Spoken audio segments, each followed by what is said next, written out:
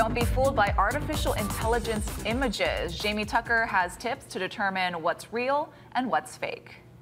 This is one of the images you saw, maybe even shared. How can you tell that it's generated by AI? Well, you can count the girl's fingers. You can look for blurriness around her hair and maybe reflections in her eyes. But an AI detection expert tells me AI is getting a lot better, and it's soon going to be almost impossible to tell. I have absolutely sat down at my computer with my students who are also very good at this. And we've been looking at things being like, yeah, we're not sure. Professor Hani Farid says fake images are eventually debunked, but not before hundreds of millions of people see and share them.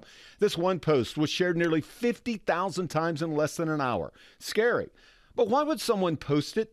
People are sharing content because they're trying to get clicks and likes because it drives engagement. There's absolutely state-sponsored actors that are trying to sow civil unrest. The image elicited all types of emotions and was shared along with conspiracy theories. Farid says that's on us. We are being manipulated and being made fools of, and we should get angry not at each other, but at the people who are doing that to us. You should recognize clickbait images. But if you don't, and it's not always that easy, and I get that, do your homework, right? You have a responsibility to be a little more thoughtful, a little more careful, a little bit more aware of how you as an individual are being manipulated, and don't fall for it. So before sharing something that looks a little suspicious, right-click on the image and do a reverse Google image search. If it's fake, someone's probably debunked it. That's What the Tech. I'm Jamey Tucker.